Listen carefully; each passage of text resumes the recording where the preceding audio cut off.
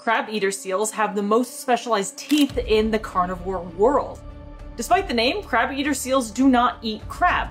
They eat krill by swimming into swarms with their mouths open. Then they close their mouths and push the water out through their unique lobed teeth like a sieve, allowing them to filter krill from seawater just like modern baleen whales. Unlike other seal species who are relatively solitary, crabeater seals are remarkably social. They have been documented traveling in groups of up to 500 individuals and can haul out on sea ice in groups over 1,000. They also reach sexual maturity at a very young age compared to other seal species and begin mating at just 3 to 4 years old. These adaptations have allowed crabeater seals to thrive. They are by far the most abundant seal species in the world, with 10 to 15 million animals, which would mean that there are more crabeater seals than the population of all other pinniped species combined.